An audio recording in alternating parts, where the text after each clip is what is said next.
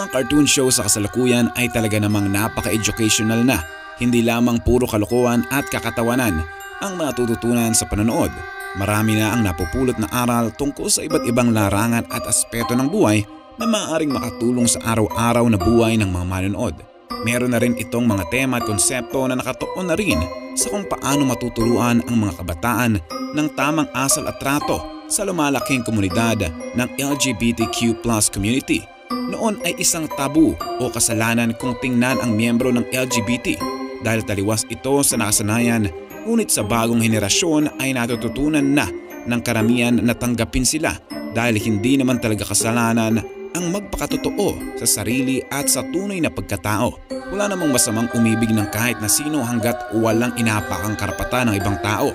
Magandang nakikita ng mga manonood ang mga karakter na miyembro ng LGBTQ+ dahil magiging hakbang din ito sa pagkaunawa sa kanila. Narito ang ilan sa mga cartoon shows na mayroong karakter na miyembro ng LGBTQ+ community. Maaaring hindi mo pa narinig o napapanood ang ilan sa mga cartoon shows na ating mababanggit.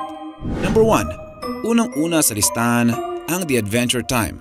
Noon ay isa lamang itong teorya ng mga manonood, ngunit sa patuloy na paglabas ng mga bagong episodes ay napapatunayan at napatotohanan ang mga teorya na nagsasabing mayroong namamagitan kay Marceline at Princess Bubblegum. Higit pa sa pagkakaibigan o friendship ang relasyon ng dalawang babaeng karakter. May tuturing na si Marceline at Princess Bubblegum ang unang same-sex couple sa lahat ng cartoon shows. Makikita ito sa ilang episodes ng The Adventure Time tulad ng The Sky Witch. Malalaman sa episode na ito na dating mag-girlfriends si Marceline at Princess Bubblegum at ang personality at attitude nila sa present time ng The Adventure Time ay dahil sa pagiging broken-hearted nilang dalawa.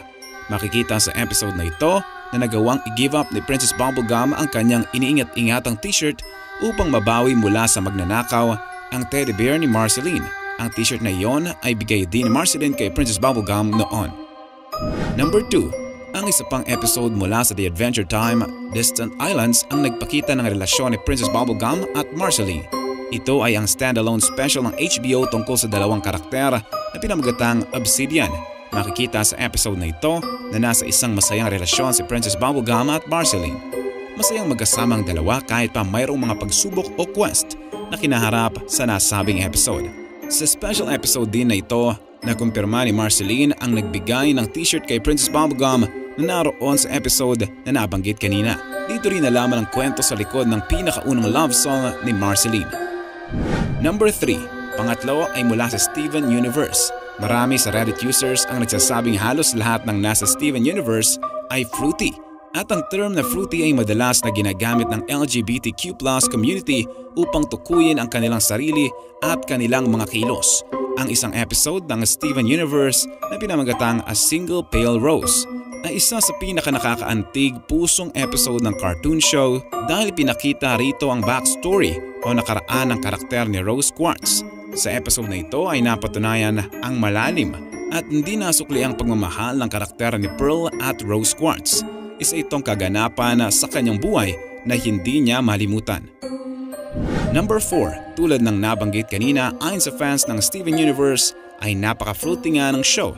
Siguro ito ay dahil sa napakaraming LGBTQ+ characters ang mayroon sa show na talaga namang intensyon ng creators na magkaroon ng mga karakter na magiging representasyon na iba't ibang gender identity na sakop ng LGBTQIA+ community. Sa isang episode ay pinakita rin ang same-sex marriage ng dalawang babaeng karakter na si Ruby at Sapphire.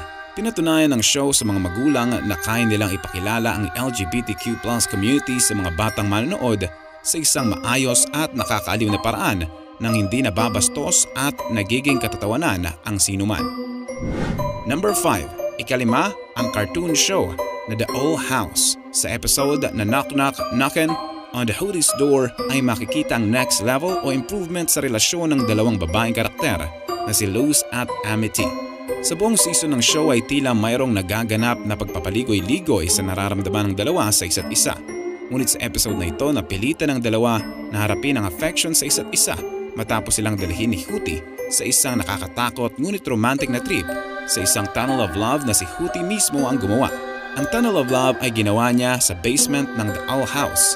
Sa dulo ng episode ay naghahawak kamay ang dalawang babaeng karakter at lumabas na mismo sa bibig ni Luz at Amity ang kagustuhang pumunta sa isang date ng magkasama. Number 6. Ang sunod ay mula sa show na Doc McStuffins. Sa isang episode na pinamagatang Emergency Plan, Waka Quack, ay naipakita ang isang uri ng pamilya na mayroong representasyon ng LGBTQ+ couples. Mayroong dalawang karakter na sina Eddie at Thea at sila ay lesbian moms. Number 7. Kung lesbian moms ang mayroon sa Doc McStuffins, ang sunod naman nating ibibida ay lesbian aunts.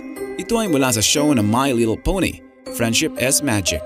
Sa episode na The Little Crusade ay pinakita ang mga tita ni Scotalo, isang Earth Pony at Pegasus couple, sina Aunt Holiday at Aunt Lofty. Ang magpartner na sina Holiday at Lofty ay isang lesbian couple at sila ang umampon sa karakter ni Scotalo upang siya ay mapanatili sa Ponyville sa halip na bumalik sa kanyang mga magulang sa Sri Lanka. Dahil inampon ni Aunt Holiday at Aunt Lofty si Scotalo ay may pagpapatuloy niya ang kanyang trabaho kasama ang Cutie Mark Crusaders. Number 8. Ang ikawalo ay mula sa She-Ra and the Princesses of Power.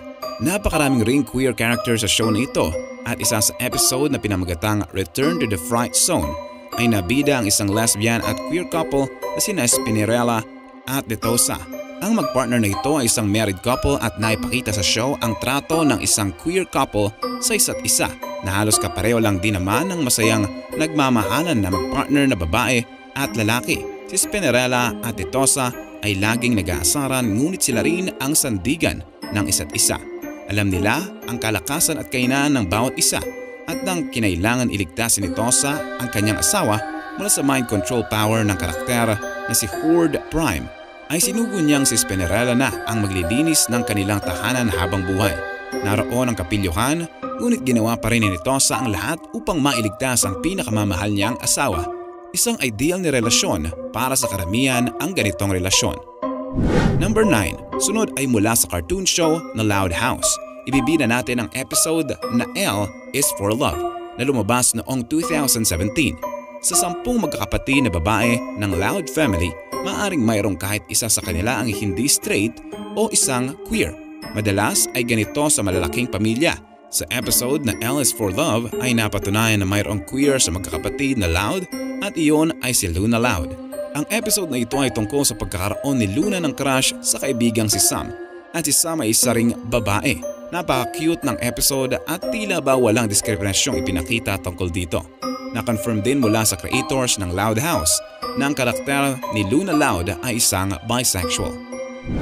Number 10. Ang huli ay mula rin sa Loud House. Ang detaling ito ay alam ng lahat ng Loud House fans, maging ng mga manonood na minsan lang napapanood ang cartoon show at hindi talaga fan. Ang best friend ni Lincoln na si Clyde ay mayroong gay dads. Tama, dalawang lalaki ang magulang ni Clyde. Magandang representasyon ang pamilya ni Clyde, maging ang pamilyang nabanggit kanina na mula sa Doc McStuffins dahil magiging aware ang mga manonood, lalo na ang mga bata na mayroong ganitong uri ng pamilya. Na mayroong pamilya na hindi nanay at tatay ang magulang, kundi dalawa ang nanay o dalawang tatay. Sa panahon ngayon kung saan unti-unti nang natatanggap ng buo ng lipunan ng LGBTQ+ community, naging bukas na rin ang karamihan na sa ganitong uri ng pamilya at sa LGBT couples na nag-aampo ng mga bata upang bumuo ng sarili nilang pamilya. Sa dinami-dami ng mga bata sa ampunan at napakaraming LGBTQ couples ang nais magkaroon ng sariling pamilya, naway maisabatas na maaari silang mag-ampon upang mabigyan ng pagkakataon ng mga bata sa ampunan na magkaroon ng magulang. Hindi man ang tipikal na nanay at tatay, pero mga magulang na handa silang mahalin at alagaan. Bukod sa mga nabanggit, may alam ka pa bang LGBTQ+ characters sa mga napanood mong cartoon shows? Bira lamang na makakita ng cartoon shows na mayroong lantad at bukas na representasyon ng mga miyembro ng LGBTQ+ community. Iyon ay marahil nahihirapan ang mga creators na ipakilala ang LGBTQ+ community nang hindi nababanggit o naisasama ang konsepto ng sexual intercourse. Ito ay dahil tabu o isang controversial na usapin ang pagtatalik, lalo na kung ang bata ang manonood at makikinig. Siguro ay dahil din sa diskriminasyon sa komunidad at sa stereotypes sa paligid na ginagawang katatawanan at itinuturing na kasalanan ang pagiging miyembro ng LGBTQ+ community. Malaking improvement at progress na nagsisimula na isamang konsepto ng community sa mga cartoon show upang masira at matuldukan na ang diskriminasyon at masamang impresyon habang bata pa lamang.